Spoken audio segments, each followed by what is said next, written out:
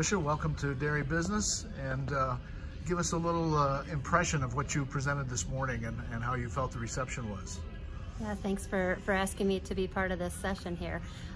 Today I talked a lot about the activist groups and what we're working against across the dairy industry.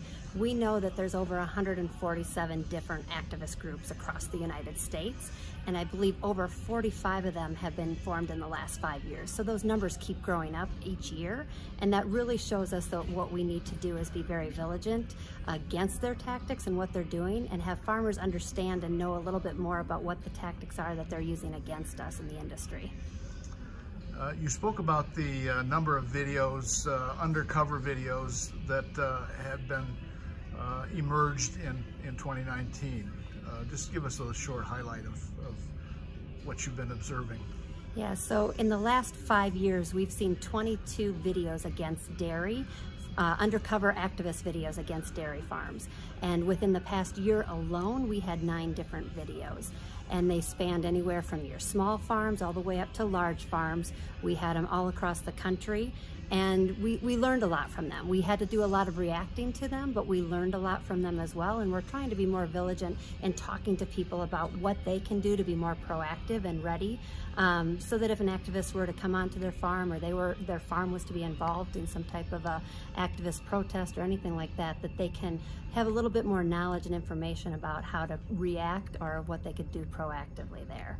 And some of the tips that I shared with folks here is a few simple things.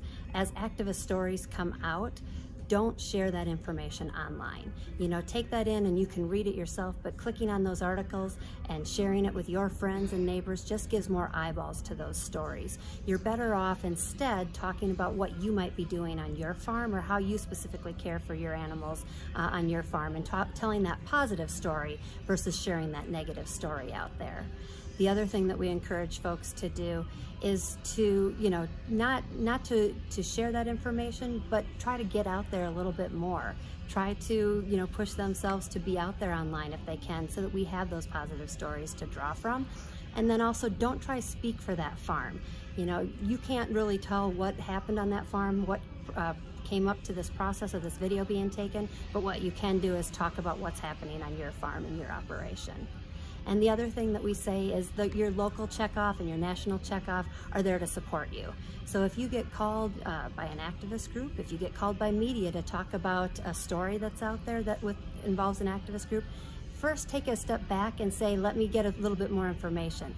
Call your local checkoff or your national checkoff and have us help you understand who that media person is that's trying to get information and what their story angle might be, so that you can be better prepared to answer some questions. So we have a lot of resources at the checkoff that can help you, and know that we're here to support dairy farmers through the good times and these challenging times as well. We're speaking today with Tricia Sheehan with DMI, and we're at the planning conference for the Western Dairy Management Conference. Tricia, thank you for being with us. Thank you.